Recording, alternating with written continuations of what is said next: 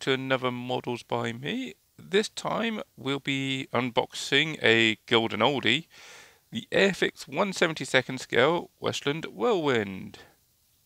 We'll be doing this in the usual manner of starting with the outside of the box, then the contents, then the instructions, and then the sprues, with my final thoughts at the end.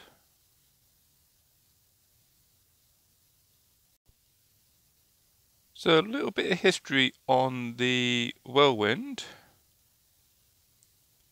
In 1935, the RAF issued a specification asking for a single-seat day or night fighter, but unlike the other aircraft the RAF had at the time, being equipped with only 4 .303 caliber machine guns, this was to be equipped with 4 20mm cannons, which would have made it the most heavily armed aircraft of its time. Westland entered the competition with their fighter and won. This was against 7 other aircraft. This also included redesigns of both the Hawker Hurricane and Spitfire. The prototype proved very promising, capable of high-level flight with good ground strafing abilities, all within a highly manoeuvrable fighter, which was one of the first to feature a bubble canopy. So what went wrong with this promising fighter? Why does it not hold the same fame as the Spitfire or Hurricane, despite being designed around the same time?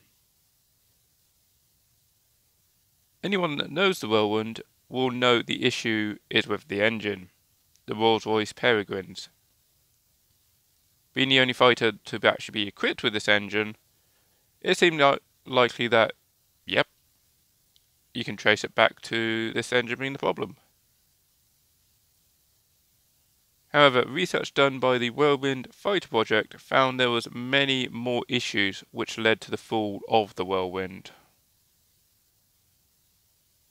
Between production and prototype, the propellers were actually changed from a rotor design to a de Havilland design.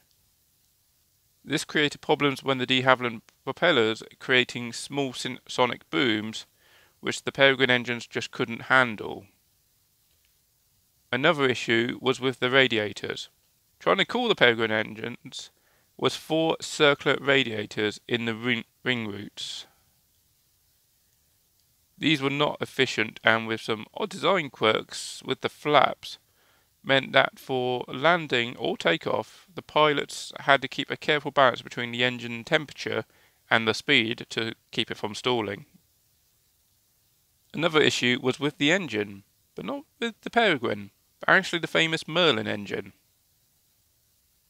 This had some major issues that need to be sorted out, and quickly, as it has been equipped to nearly every other RAF aircraft, which meant that all hands were required to fix the Merlin and less time was spent on the Peregrines. Alas, timing was also not on the Whirlwind side. Production started in 1940. With World War II now in full swing, the RAF prioritised getting as many aircraft as possible ready for the invasion of Britain. As the Whirlwind required more resources than the Spitfire, which was already more than the Hurricane, meant that production was slow. With the Rolls-Royce prioritising manufacturing the Merlin, the Peregrines didn't get developed as quickly as they could have, which meant the first Whirlwinds entered service in December 1940. Once in the air, the pilots did actually enjoy this fighter. But as the aircraft couldn't fly above 20,000 feet, the Whirlwind was relegated to a ground attack role. Being equipped with bombs, earning the nickname Whirly Bomber, it was a role that it was actually really good at. If the Whirlwind was pounced on by a dedicated single-seat fighter like the 109, it could actually hold its own against them. Unlike Germany's heavy fighter, the Bf-110, which struggled against the Spitfire or Hurricane. Alas, with better designed aircraft like the Typhoon entering service, which was also later equipped with 4 20mm cannons, and the Beaufighter, which proved extremely useful and was even more heavily armed than the Whirlwind. This led to the Whirlwind actually being retired from service in 1943. Such a shame for an aircraft as unique as the Whirlwind was. It unfortunately suffered badly from bad timing. Surely if the time and resources were spent into sorting out the radiators, engines, swapping the propellers back to the rotorprops, this would have proved to be an extremely deadly fighter.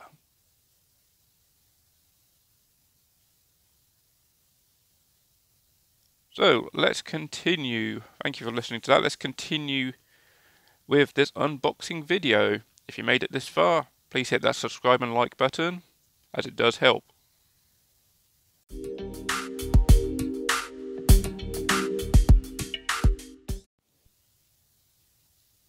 So then, let's start with the outside of the box.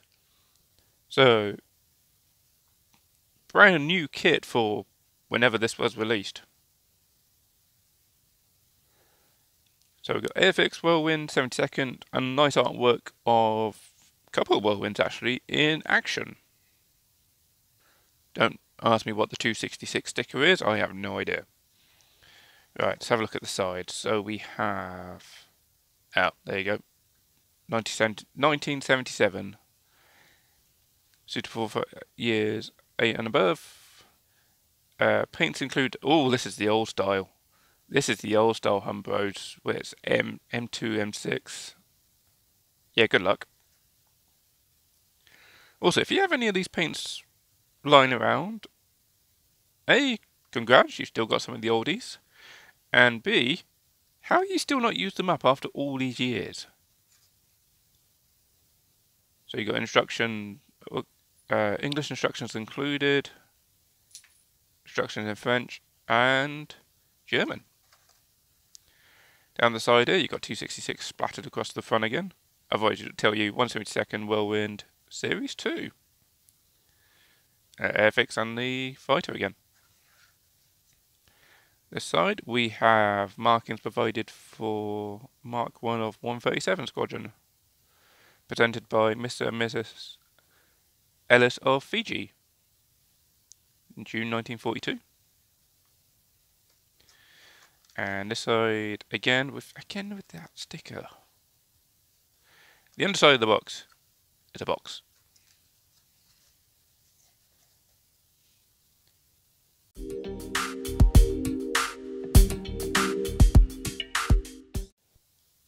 Now, what kind of unboxing video would be without unboxing it? So let's have a look at the contents. So we have the instructions. Are you a member of the Airfix Modelers Club? That is still going. Somewhere in the instructions hiding there. There it is. Here's your decals, which have not aged that well. Have a look at the instructions. Oh yeah, the bit of tissue paper that comes over the decals. The bubble wrap is not a feature of this kit. This was an eBay job, this one. So the seller kindly put bubble wrap around it.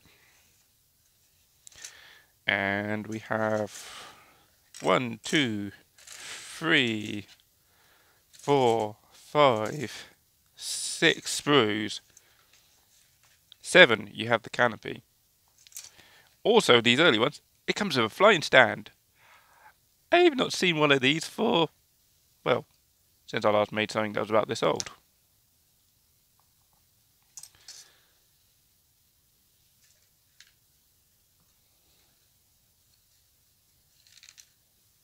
There's so many around in it. Where are you?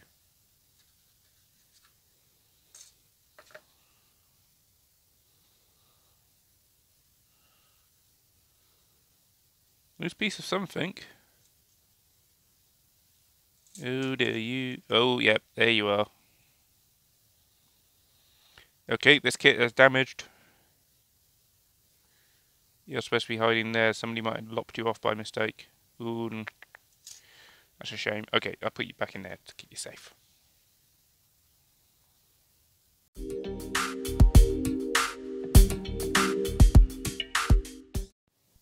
Instructions. So let's have a look. How was these old instructions done? So we have some blurry writing. There we go. Performance 354 miles per hour, just shy of 1600. Service ceiling 30,000. It says 30,000 there, and yet when I was looking this one up, it said 20,000. Okay. And then general instructions. It's recommended that exploded views are studied. We're going to explode the view. And assembly practice before cementing together, aka dry fitting. You can read the rest of that later. And if you want to read the French and German versions,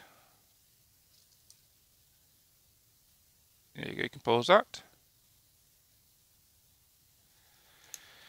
Right, so let's finish unfolding this bit of paper. This feels like really old paper. Also, best way I can describe it, it's like newspaper. This paper feels like newspaper. That's weird. Okay, so along the top, cement, transparent, so there you go. Do not cement for spinny propellers. Assembly selection, which they're alternative parts. This has alternate parts in it. Interesting. Start off with pilot into cockpit section and then a little bit on top. Oops, stage 1, stage 2. Also love how these ones also tell you the part numbers you need. Next, put the cockpit section onto the pegs. You can just make out the instrument panel hiding there, and then put the nose cone on top of onto the front of the fuselage after you glue the two sides together. Stage 3, glue that to that to that. That's nice and easy. Stage 4. Right, do not glue a spinny propeller into engine nacelles.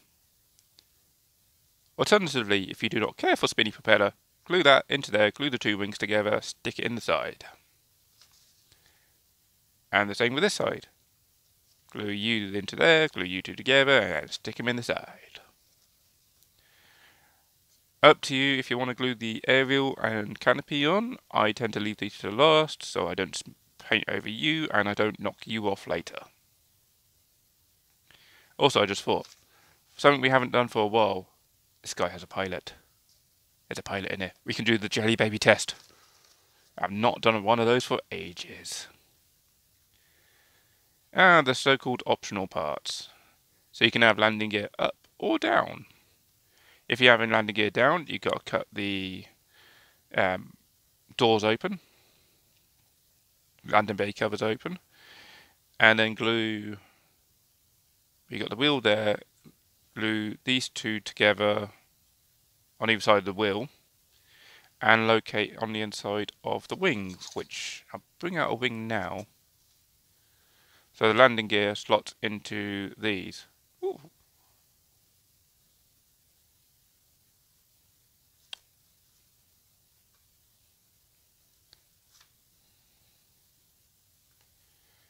$1978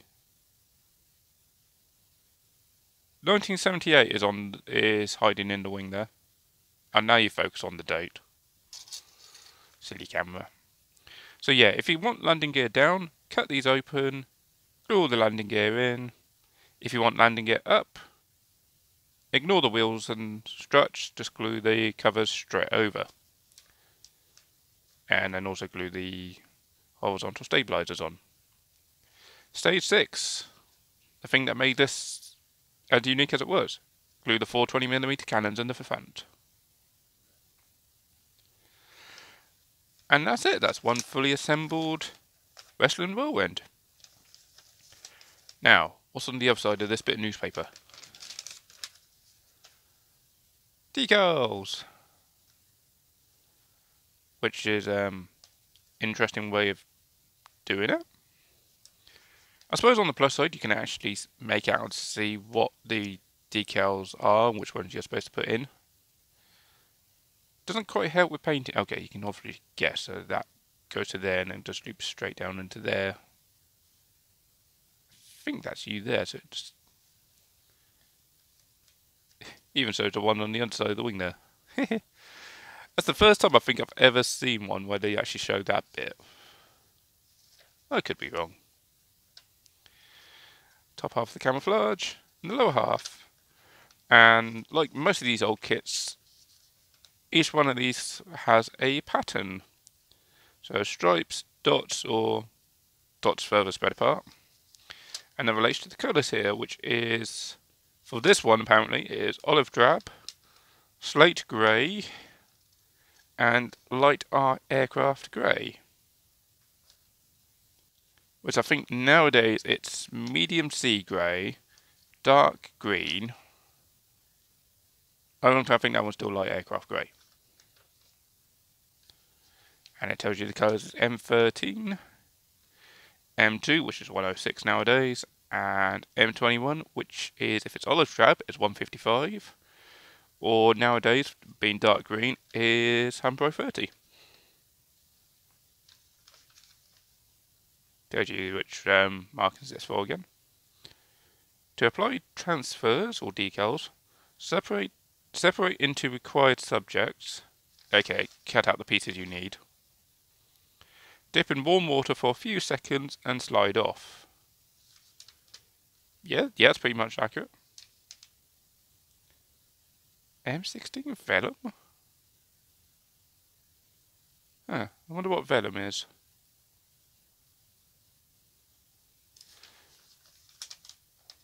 But that's it for the instructions.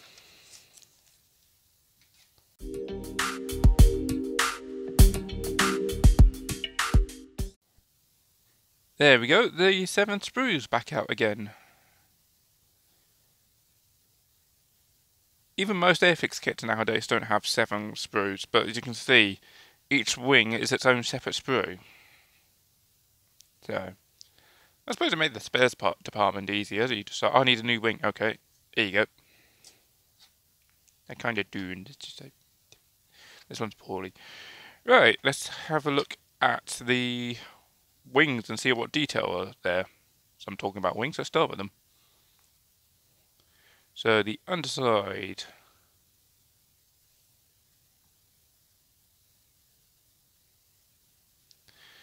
We have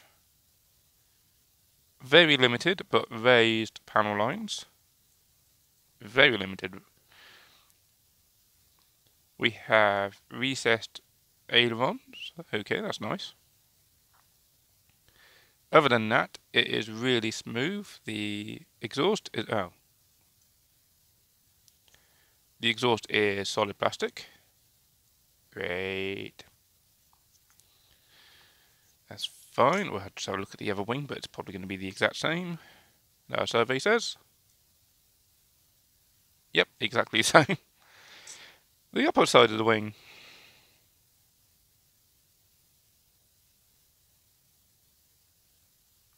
Again, there's just barely any detail in there.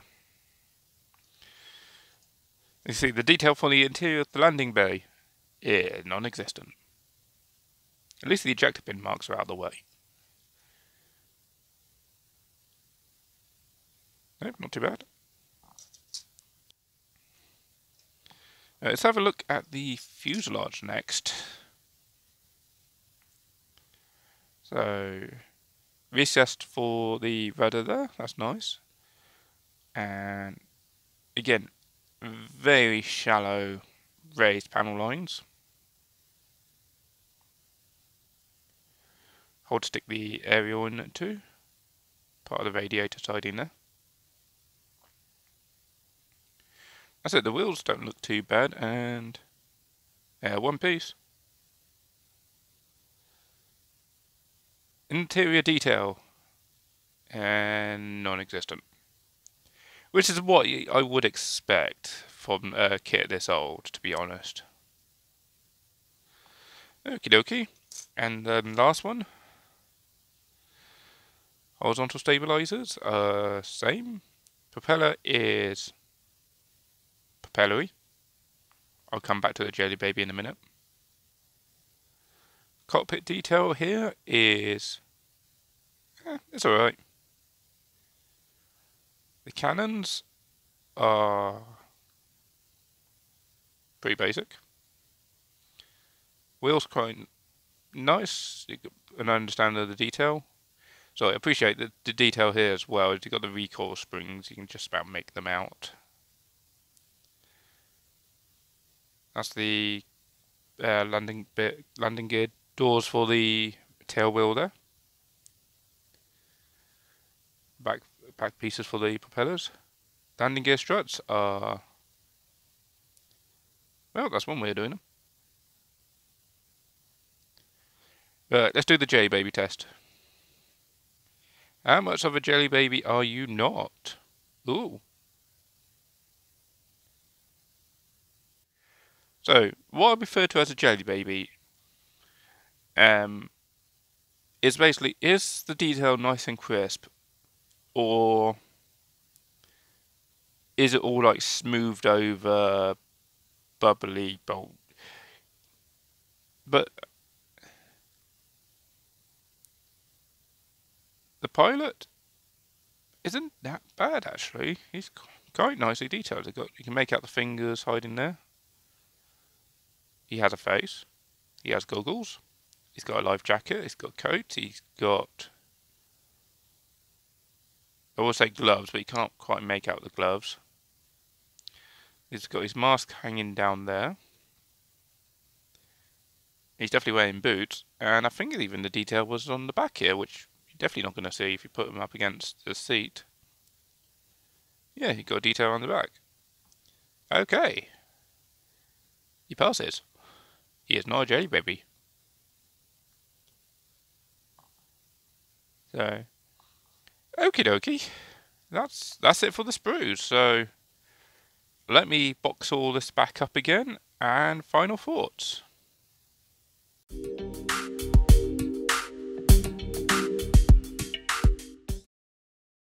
So, my final thoughts on Airfix's Whirlwind from 1978. It's a product of its age. That's evident when you look at the detail, or lack of. There's just... what is there is very basic. But it does give you a chance to build a quite unique fighter. Or fighter bomber, evidently, as it turned out to be. So, I think this is best summed up, as always, with my scores. So, skill level. 1 being beginner, 2 being easy, such as like an Airfix Spitfire. Again, 70-second skill. 3 being intermediate, so I would say like the bombers. You need some knowledge on how to put the kits together and be able to like plan ahead. But not as much as like a skill level 4 or even 5, which would be advanced and expert respectively.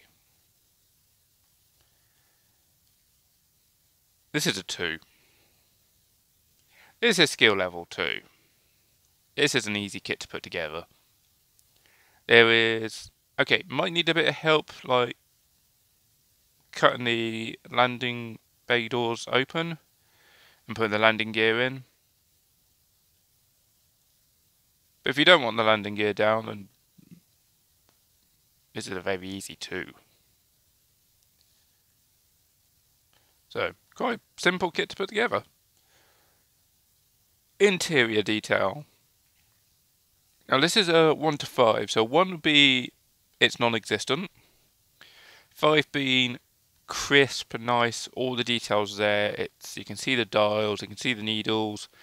Got levers, you put the levers in, you can almost like fly it straight out of the box if you could. We're back again to what detail? There is limited detail in there. So you got a representation of the instrument panel, the seats, okay, and the bits that hide up here. It's actually quite nice. But that's literally all that's going for it.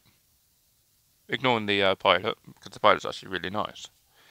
But the control column isn't there. The throttles isn't there.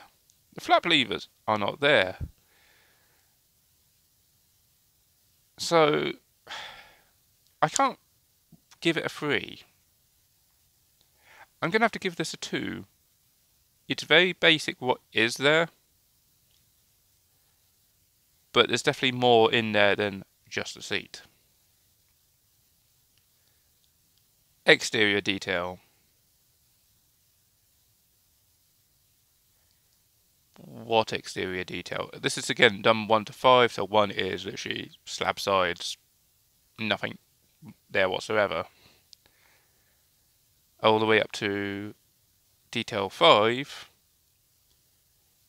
which is you got the panel lines, you got the rivets, you got like the screws. It's really nice, really crisp detail. Does this have rivet lines? No. Has it got panel lines? Some, yeah, that are raised. Have we got the flaps and ailerons? Yes, we do. They are actually just marked out. The radiator? No. The wings do have the slots, but there was nothing on the interior there. It's just a slot in the wing. Are the exhaust stacks, okay, these are covers. Did they have holes for the actual exhaust to come out of? No, they did not.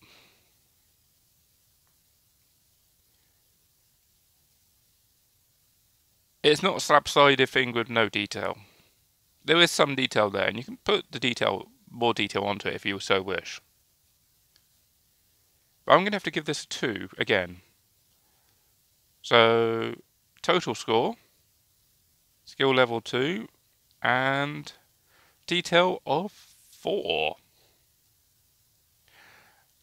But I will give this caveat. It is a product of its age. It's a late 70s kit. There's not... Some of these kits we've looked at, it's been quite mixed. Some of them have been like really nicely detailed, but others not so much. So I'm looking at like the bombers, which so the Halifax that we've looked at, the Dornier 17, the early one.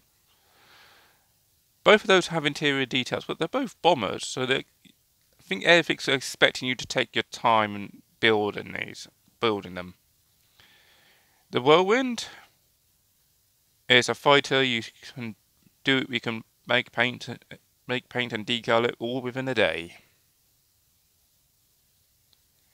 which is it's fine. It's again, it's a product of its age. If Airfix ever redo this kit, I would, or retool it with all the like new details that they put onto it.